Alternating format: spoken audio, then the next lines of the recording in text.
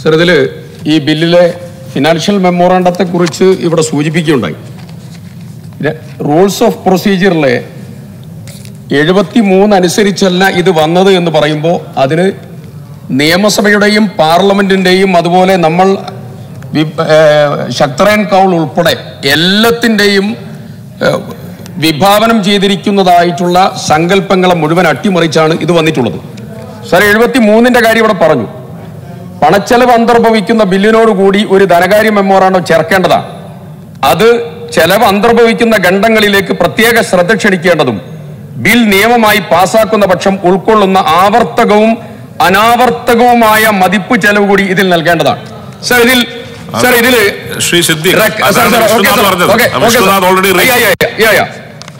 ഇതില് രണ്ടുമില്ല സർ. ആവർത്തന ചെലവുമില്ല, അനാവർത്തന ചെലവുമില്ല, ഫിനാൻഷ്യൽ മെമ്മോറാണ്ടവും ഇല്ല. നിങ്ങളത് മലയാളത്തിൽ പറയുന്നേ ഉള്ളൂ. ഞാൻ ഗൗരവം പറയും സർ. ശക്തറൻ കൗള് വളരെ ഗൗരവമായി പറഞ്ഞിട്ടുണ്ട്. During discussion on the motion for reference of the Essential Commodities Second Amendment Bill to a select committee, a point of order was raised that the financial memorandum appended to the bill was incomplete, as it did not give an estimate of the recurring and non-recurring expenditure involved. The point of order was upheld by the chair. Sir, idana pradhanam. The point of order was upheld by the chair.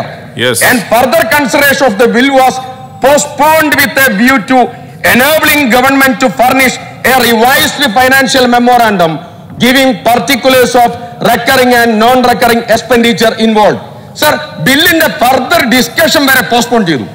എന്നിട്ട് പാർലമെന്റിൽ essential commodities ആക്ടിന്റെ amendment bill വന്ന സന്ദർഭത്തിൽ postpone ചെയ്തു എന്ന് മാത്രമല്ല, പ്രസിഡന്റോട് പുതിയ ശുപാർശ വാങ്ങി ഫൈനാൻഷ്യൽ മെമ്മോറാണ്ടം അംഗങ്ങൾക്ക് സർക്കുലേറ്റ് ചെയ്താണ് ഡിസ്കഷൻ ആരംഭിച്ചത്. സർ, ഓക്കെ സർ, ഞാൻ അവസാനിപ്പിക്കാം സർ. ഇതില് 69(1) പാർലമെന്റ് പ്രൊസീജിയർ അങ്ങേക്ക് അറിയുന്നതാണ് sir. Bill involving expenditure shall be accompanied by A financial memorandum. Sir, അസംബ്ലിയുടെയും പാർലമെന്റിന്റെയും ശക്തറൻ കൗളിന്റെയും എല്ലാത്തിന്റെയും മാനദണ്ഡങ്ങളെ മുഴുവൻ കാറ്റിൽ പറത്തിയാണ് ഇത് കൊണ്ടുവന്നത്. സർ, അതിന്റെ കൂടെ ഒരു പ്രധാനപ്പെട്ട കാര്യം കൂടെ ചൂണ്ടിക്കാണിക്കാം സാർ. ഇതില് ഒരു ഗുരുതരമായ കാര്യമുണ്ട്. ആർട്ടിക്കിൾ 254 ഉയർത്തുന്നതായിരിക്കുന്ന ഒരു പ്രധാനപ്പെട്ട ചോദ്യം. ഇവിടെ UGC ഗൈഡ് ലൈനിലെ 7.2 പറയുന്നത് the pro vice chancellor shall hold office four A period which is coterminous with that of vice chancellor. വളരെ കറക്റ്റാണ്. ഇവിടെ നമ്മുടെ ഈ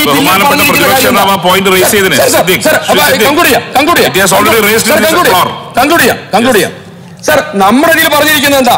നമ്മുടെ ഇതിൽ പറഞ്ഞിരിക്കുന്നത് PVCക്ക് PVC ഏൽപ്പിക്കാം. ആർട്ടിക്കിൾ 254 മാത്രമല്ല സർ, ഒരു സീരീസ് ഓഫ് ജഡ്ജ്മെന്റ്സ് സുപ്രീം കോടതിയുടെ മുഴുവൻ വന്നിരിക്കുകയാണ് സാർ. ആ ജഡ്ജ്മെന്റിൽ മുഴുവൻ വളരെ കൃത്യതയോടുകൂടി ഒരു ആക്ട് വരുമ്പോ UGC guide line versus state enactment ഇത് തമ്മിലുള്ള സംഘടന നടന്നു.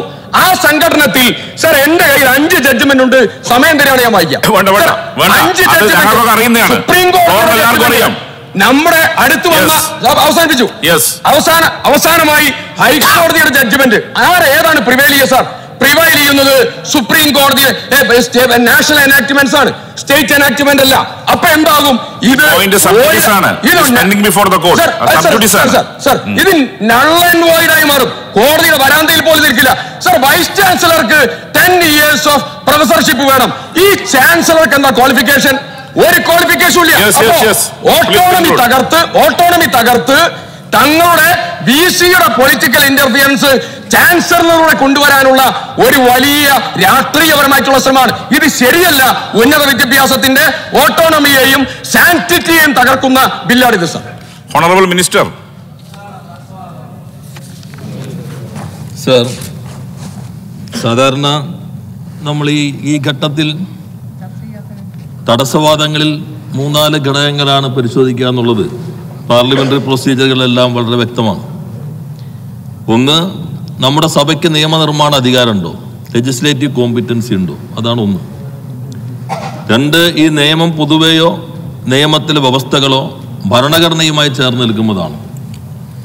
3, ഈ നിയമത്തിലെ വ്യവസ്ഥകൾ ഏതെങ്കിലും കേന്ദ്ര നിയമവുമായിട്ട് തെറ്റിമിക്കുന്നുണ്ടോ? 4, നമ്മൾ പാസ്സാക്കിയ ഏതെങ്കിലും നിയമങ്ങളായിട്ട് കോൺട്രഡിക്ഷൻ ഉണ്ടോ? ഇതാണ് പൊതുവെ പരിശോധിക്കുന്നത്. അതിൻ്റെ ഒരു ഭാഗം മാത്രം ഇവിടെ ഉന്നയിക്കപ്പെട്ടിട്ടുണ്ട്, അതിലേക്ക് ഞാൻ വരാം. ബാക്കിയെല്ലാം രാഷ്ട്രീയമായിട്ടുള്ള കാര്യങ്ങളും ബില്ലിൻ്റെ കണ്ടന്റിനകത്തേക്ക് കടന്നിട്ടുള്ള പ്രശ്നങ്ങളുമാണ്. സ്വാഭാവികമായിട്ടും മറുപടി പറയുമ്പോൾ ബഹുമാനായ സ്പീക്കർ അതുകൂടി പരിഗണിക്കേണ്ടതുണ്ട്. കാരണം അത് രേഖകൾ വന്നു കഴിഞ്ഞല്ലോ. എല്ലാവരും പറഞ്ഞത് ഒരേ പോയിന്റുകളായതുകൊണ്ട് ബഹുമാനായ പ്രതിപക്ഷ നേതാവ് പറഞ്ഞതും അതിനൊന്ന് ശക്തിപ്പെടുത്തിക്കൊണ്ട് ബഹുമാനായ മുൻ പ്രതിപക്ഷ നേതാവ് പറഞ്ഞതുമാണ് ഞാൻ പ്രധാനമായിട്ടും പരാമർശിക്കുന്നത്. ബാക്കി ബഹുമാനായ വിഷ്ണുനാഥും ബഹുമാനായ കുഴൽനാടനും അതോടൊപ്പം തന്നെ ബഹുമാനായ സിദ്ദിഖും പറഞ്ഞത് ഇതിനെ സബ്സ്റ്റാൻഷിയേറ്റ് ചെയ്യുന്ന പോയിന്റുകൾ മാത്രമാണ്. ഇതിൽ 2 വശങ്ങളുണ്ട്.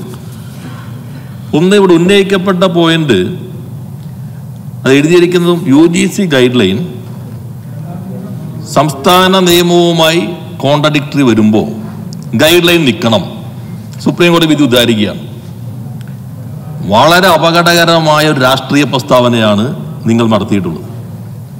എൻ്റെ വളരെ നേരിട്ടുള്ള ചോദ്യം, കോൺഗ്രസ് പാർട്ടി ഈ കാര്യത്തിൽ എവിടെ നിൽക്കുന്നു? 254 എന്ത് പറയുന്നു?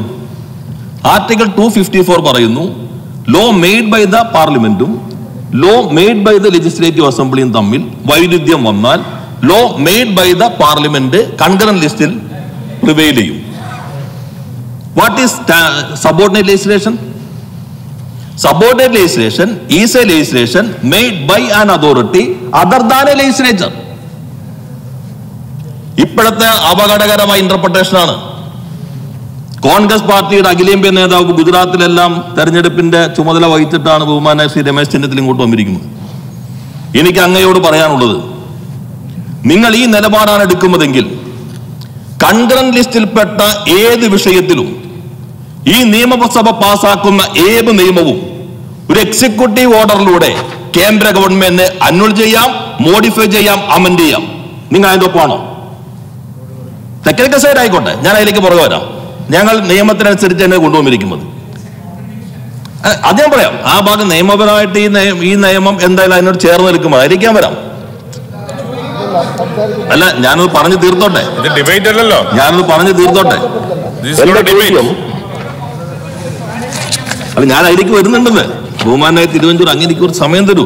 ഞാൻ അതിലേക്കെല്ലാം വന്നതിന് ശേഷം പിന്നെ ഞാൻ ചോദിച്ചത്, ബഹുമാനായ പ്രതിപക്ഷ നേതാവും പരിണതപ്രജ്ഞനായ ശ്രീ രമേശ് ചെന്നിത്തല ഉൾപ്പെടെ ഈ നിലപാടെടുക്കുന്നുവെങ്കിൽ ഇന്ത്യൻ ജനാധിപത്യത്തിന്റെ കുരുതിക്കുള്ള പ്രഖ്യാപനത്തിന് നിങ്ങൾ ഒരു ചുവടുവയ്പ്പാണ് നൽകുന്നത്. കൺകറന്റ് ലിസ്റ്റിലുള്ള ഏതും നിങ്ങൾ നോക്കിക്കോളൂ.